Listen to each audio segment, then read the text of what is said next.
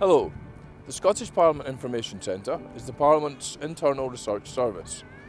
Our subject specialist researchers provide impartial, factual, accurate and timely information and analysis to support MSPs in undertaking parliamentary business. Our key issues for Session 6 briefing sets out three overarching themes likely to be of interest to parliamentarians over the next 5 years. The first theme looks at how devolution has changed as a result of the UK leaving the European Union. It considers who has the power to make or change laws in areas previously governed by the EU. It also discusses how where these powers reside impacts on the work of the Scottish Parliament. The second significant area of interest will be the recovery from the COVID-19 pandemic. Now that the vaccine rollout is underway, the political focus is likely to shift to the recovery and dealing with the aftermath of the pandemic. We explore this in more depth, from the indirect health impact to the social and economic effects.